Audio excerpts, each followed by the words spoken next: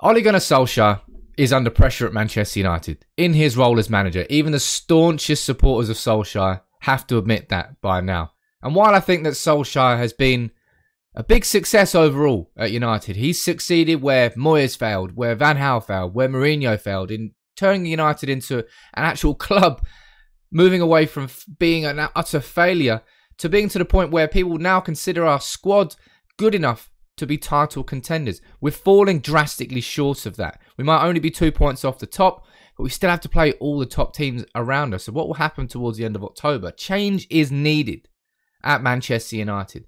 For so many of you, you want that change to be Ole Gunnar Solskjaer being sacked as United manager. I don't think that would be the right thing to do right now, and there's no chance of it happening, in my opinion. We're only 2 points off top. We've got 3 points in the Champions League, but change is needed. So what I want to do in this video is run through the changes I think that could happen and should happen at Manchester United, because make no mistake about it, change needs to happen, because if it doesn't, Ole Gunnar Solskjaer will be eventually sacked as United manager. So I'm going to run through these points with you. Make sure, if you would, by the end of the video, if you enjoyed it, please drop a like on it and subscribe to United People's TV if you're new. But I want to take a look at these changes. Right now, I think there's only one place we can really properly start when looking at United's problems, and that's in defence. Manchester United right now are on our longest ever run in the Premier League without a clean sheet at Old Trafford. A record going back 50 years. Our defensive unit is abysmal. And if you look at this, we can all remember it. November 2020, Istanbul. Our entire team goes up for a corner. Matic is the last player back, and it's the worst 100-metre race you've ever going to see in your life, and Demba Ba scores. Fast forward to October 2021, and look at the defensive positioning here. Shaw's been moved out. Everybody's gone over towards the ball like honeypot football in under nines.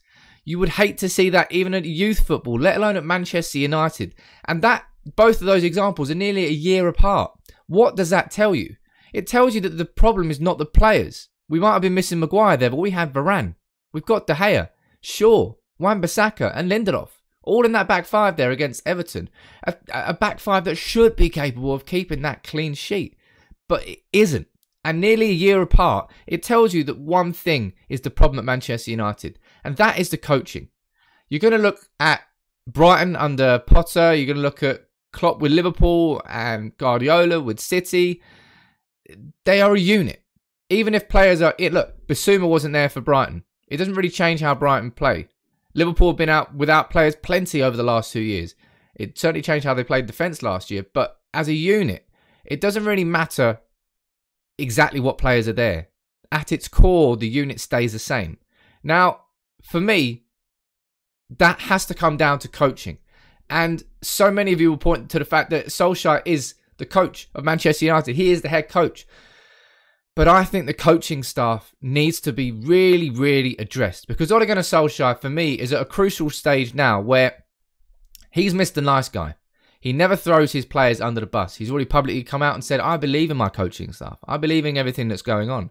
But you can't tell me that a year apart, even after signing Varane, and we're still seeing those sorts of amateur defensive mistakes and a real inability to keep a clean sheet. Things need to change. Solskjaer knew that this summer. That's why we went and got Eric Ramsey as a new set-piece coach for Manchester United. It's worked in part. Hell, look at Alex Telles' volley against Villarreal. That was no accident. That was from the training ground. But then we concede from a corner against Everton, conceding from a corner. You can see that Eric Ramsey was brought into with the intention of fixing a problem at the club. Now, Fergie was, for me, he was a manager. He wasn't a coach. He never was a coach. He always said that. Training ground, he would always stand and watch. He would surround himself by people like René Meulenstein, who was so crucial for Fergie. Surround himself with people like Carlos Queiroz. Because Solskjaer has fundamental flaws in his ability to manage a football team. And his flaws certainly surround coaching and what we're doing on the training ground. Because you can't ignore the fact that we had those mistakes back in November last year, and in October this year, we've still got them. Things are wrong. Categorically wrong. McKenna is learning on the job. Carrick is learning on the job. Solskjaer is learning on the job. Mike Phelan is the man that is there to bridge that gap, to bring the experience from the past and bring it to now.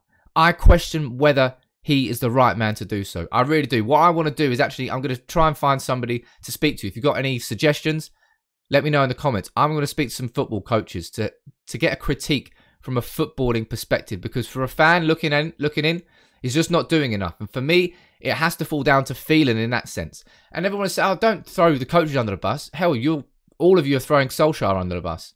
So why not? Eventually, all those coaches will be sacked if Solskjaer is sacked. So why not change the coaches first and see if they are the problem? Because I think there's elements of Solskjaer's management that I want to keep at Manchester United. But Ole Gunnar Solskjaer might well be digging his own grave. If he continues to stick with McFred, I think Solskjaer is digging his own grave. Because as much of our defensive... Look, if you cannot keep a clean sheet with David De Gea in your team, with a back four of Shaw, Wan-Bissaka, Varane and Lindelof, and 2 defensive midfielders, what are you doing? They are not. If you're not able to keeping clean sheets left, right and centre and not offering enough going forward, I would understand his clamour to keep Scott McTominay and Fred in midfield because we were keeping clean sheets. But we're not. We're consistently conceding goals whilst they are there. So what's the point in having a back 2 defensive midfielders if they don't give you that clean sheet that they are there for? It's pointless. Solskjaer is digging his own grave. Arrest in peace.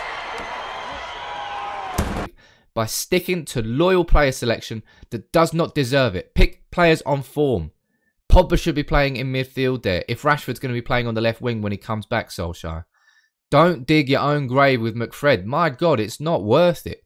Try things. I know you experimented against Villarreal by playing McTominay as a number 6, but we all know Scott McTominay is not a number 6, so that didn't work. Lo and behold, who possibly saw that coming? But change has to happen there with the player selection if Solskjaer is going to get what he wants, which is ultimately Manchester United playing as a team, as a unit, with a style. We all know how we want Manchester United to play. We've seen in moments how good Manchester United can be when we play.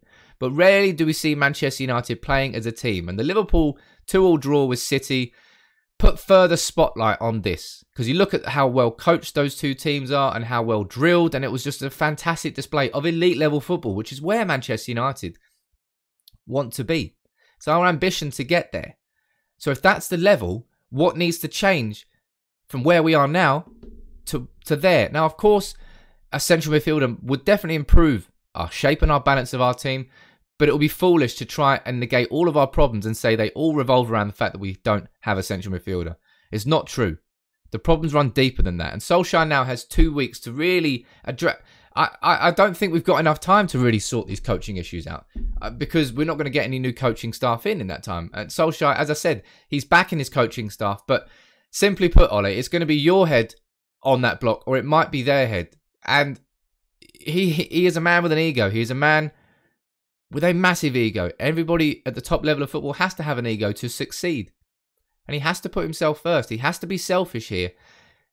And clearly the coaching at Manchester United is not good enough. Solskjaer is part of that. The coaches are part of that. And if Solskjaer, for me, wants to keep that job, he has to point the finger elsewhere. Simple. Otherwise, I feel it's a one-way ticket to him being sacked. Because change has to happen with how Manchester United are in a coaching sense. I'm starting to repeat myself now. Because, look, we had the problems there last November against Istanbul. And we're seeing them again still, almost every game. Change it, man. Don't be so stubborn. In the same concept of don't be so stubborn with McTominay and Fred. And stubbornness, I think, is something that's... Maybe it's his pride. Pride always gets you hurt, man. Solskjaer needs to change these things if he's going to survive as Manchester United manager. I don't think he is going to be sacked right now. But if he continues to be stubborn with the coaching, with the staff, with the players, with McFred, with certain things, it's a one-way ticket to being sacked. So I want to see these sorts of changes brought in by Solskjaer. There has to be something that goes on with the coaching and with the coaches. It's not right at United. It is not right. McFred, that is not right. The defensive unit is not right. These things need to be addressed. Because if they're not, Ole, you will be sacked. But that's what I wanted to do a video just discussing this. As I said, I don't think Solskjaer should or will be sacked right now. But change has to happen, man. You let me know in the comments below where you think that change comes from. Can you only look at Ole Gunnar Solskjaer being sacked as the only change that can possibly happen at United? Or do you think there are things that could happen in-house right now as we are that would help Manchester United get to... Because at the moment, that gap between Liverpool, City and United is getting bigger, not getting smaller. And that's after we sign Ronaldo, Sancho and Varane. There's no excuse for that. So you let me know what you think about that in the comments below. So many people are sort of slating me as deluded right now. But I'm looking at this team and I know we're not going to sack Ole Gunnar Solskjaer. So what I'm trying to do is positively look at other ways that we can improve our team. And if after those changes are or aren't put in and all these results continue, then he will be sacked. Like any other manager in world football would be.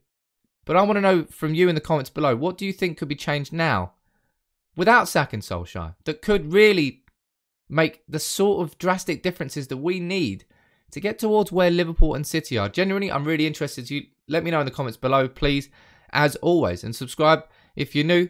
But please get your opinions in the comments about Ole and what changes you think are needed at United if Solskjaer is not to be sacked.